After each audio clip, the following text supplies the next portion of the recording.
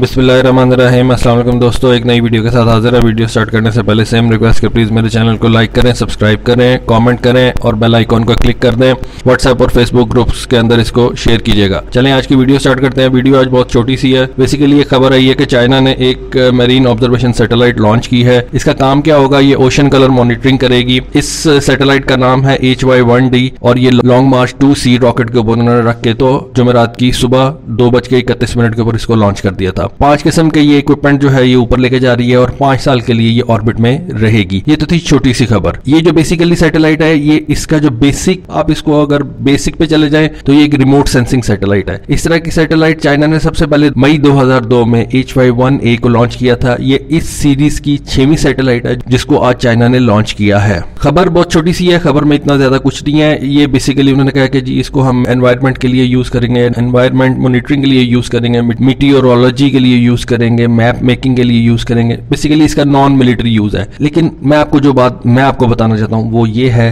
कि ये सारी रिमोट सेंसिंग सैटेलाइट्स हैं। रिमोट सेंसिंग सैटेलाइट्स जो होती हैं इनके ऊपर कैमरास लगे होते हैं। मैं आपको आसान लफ्जों में सारा कुछ समझाऊंगा। इनके ऊपर कैमरास लगे होते हैं और ये मिलिट्री और नॉन मिलिट्री पर्पजेस के लिए यूज की जाती हैं। क्योंकि इन्होंने अब ये जो सैटेलाइट है जिसके बारे में आज इन्होंने लॉन्च किया है, ये ओशन कलर मॉनिटरिंग करेगी। ये क्या होता है, ये बेसिकली ऑक्सीजन और कार्बन डाइऑक्साइड के लेवल्स को ओशन के अंदर जो है वो चेक करते हैं। बड़ा जरूरी है ये एनवायरमेंट के लिए। कलर चेक करने के लिए इनको हाई रेजोल्यूशन कलर कैमरास की जरूरत पड़ती है। अब ये हाई रेजोल्यूशन जो कलर कैमरास हैं, ये कलर तो मॉनिटर कर सकते हैं, लेकिन क्या ये सिर्फ कलर ही मॉनिटर करते हैं? एक चीज होती है जो स्टेट आपको बताती है कि जी ये इस वक्त ये इसके साथ हम ये करेंगे, लेकिन इतना पैसा जो इन्होंने खर्च किया है, ठीक है, उसके साथ वो एनवायरमेंट भी ऑब्जर्व करेंगे कि, लेकिन क्या हर वक्त वो एनवायरमेंट ही ऑब्जर्व करते रहेंगे उसके जरिए से क्या वो हर वक्त ऑक्सीजन और कार्बन डाइऑक्साइड के लेवल ही चेक करते रहेंगे? जरूर ऐसा ही होगा, ऐसा ही वो करेंगे, लेकिन in case of conflict in satellites को वो मिलिट्री पर्पजेस के लिए भी यूज कर सकते। मैं आपको आज एक बात बताता हूं, इसको ज़हन में रखिएगा। अमेरिका जो दुनिया में मिलिटरीली हुकूमत करता है वो 2 चीजों से करता है, एक एयरक्राफ्ट कैरियर और दूसरा सैटेलाइट्स। एयरक्राफ्ट, अब चाइना के ऊपर आ जाए आप। चाइना का जो मेन मसले मसाइल हैं वो इस वक्त साउथ चाइना सी के अंदर है, पैसिफिक ओशन के अंदर है। पैसिफिक ओशन मैंने आपको बताया कि दुनिया का सबसे बड़ा ओशन है। वहां पे चाइना के बहुत ज्यादा एडवर्सरी हैं।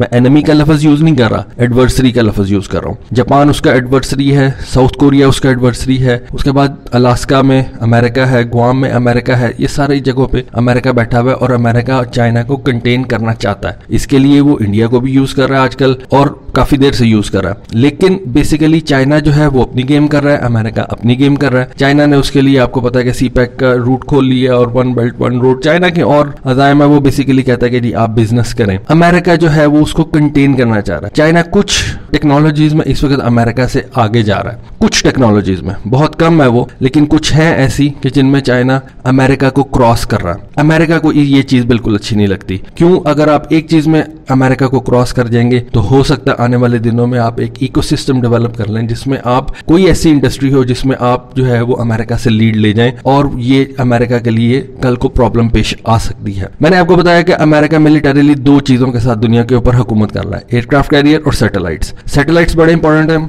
अमेरिका ने जैसा कि आपको पता है कि अपनी एक 5वीं मिलिट्री ब्रांच जो है उसको भी ओपन कर लिया है। ट्रंप ने स्पेस कमांड का इफ्तिताह किया था, पेंटागन ने उसका अलग से बजट रखना शुरू कर दिया और जिस तरह से आर्मी, नेवी और एयरफोर्स और मरीन 4 किस्म की उनकी कमांड्स हैं इस वक्त। ये 5वीं कमांड उनकी स्पेस कमांड जो है वो अब वर्किंग हालत में और उसको काम कर रही है। चाइना भी अब स्पेस की तरफ बहुत ज्यादा तवज्जो दे रहा है, रशिया भी बहुत ज्यादा तवज्जो दे रहा है और आने वाली जो वॉरफेयर है वो स्पेस के अंदर होगी। अब छोटी सी बात, ये जो सैटेलाइट्स हैं ये मैंने आपको बताया कि सिविलियन काम करती है, लेकिन वक्त आने पर इनके ऊपर आप मिलिट्री भी इनसे काम ले सकते हैं। तो चाइना के जो मसले मसाइल हैं वो सबसे ज्यादा साउथ चाइना सी के अंदर है और ये पैसिफिक ओशन जो है यहाँ पे बड़े बड़े मुल्क हैं जैसा कि आपको पता है। साउथ कोरिया है जिसकी इकोनॉमी बहुत बड़ी है, जापान जिसकी इकोनॉमी बहुत बड़ी है, चाइना बहुत बड़ी इकोनॉमी है, अमेरिका वहां पे देख रहा है और उधर से कैलिफोर्निया, उधर से जाके लगता है ऑस्ट्रेलिया है। बड़े बड़े मुल्क हैं जिनकी इकोनॉमी बहुत ज्यादा है। यहाँ पे मिलिटरी भी आप कह सकते हैं कि अमेरिका ने 2 से 3 एयरक्राफ्ट कैरियर वो इस एरिया में रखता है और इतने ज्यादा ह्यूज पैसिफिक ओशन के ऊपर नजर रखने के लिए चाइना जितने भी एवैक्स ले आए, चाइना जितने भी मैरीटाइम पेट्रोल एयरक्राफ्ट ले आए, लेकिन वो इतने ज्यादा बड़े पैसिफिक ओशन को कभी भी मॉनिटर नहीं कर सकता। इन एवैक्स से, इन मैरीटाइम पेट्रोल एयरक्राफ्ट से, अपने फ्रिगेट से, अपने डिस्ट्रॉयर से, अपनी सबमरीन से इतने बड़े पैसिफिक ओशन को मॉनिटर करने के लिए उसको सैटेलाइट्स की जरूरत पड़ेगी और वो चाइना ने अब इसकी तरफ तवज्जो देना शुरू कर दी। बल्कि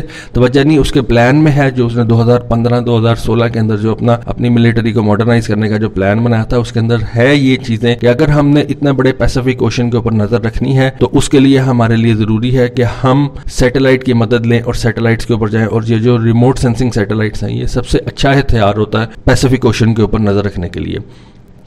तो दोस्तों आज के लिए बस इतना, एक छोटी सी वीडियो थी, होपफुली आपको अच्छी लगी। कमेंट जरूर कीजिएगा, बताइएगा आप क्या समझते हैं। Thank you, Allah Hafiz.